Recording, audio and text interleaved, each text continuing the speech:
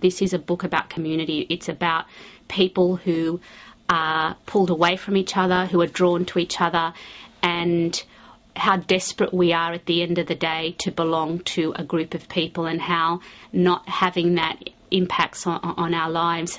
So I don't think that's any different to what I explored in Looking for Alibrandi, and especially in On the Jellicoe Road. So I kind of like seeing the connection with all my books. And with this one in particular, it explores something I've never explored before, and that is the relationship between a father and a son. It's one of the major parts of the novel.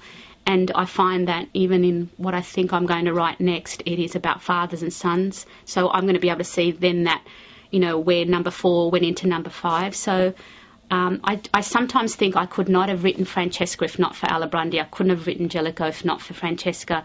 And there's no way I could have written Finnikin of the Rock if not for Jellicoe. So I like to think that there is a common theme and a common, I'd say, a common feeling from me of what I want to kind of explore.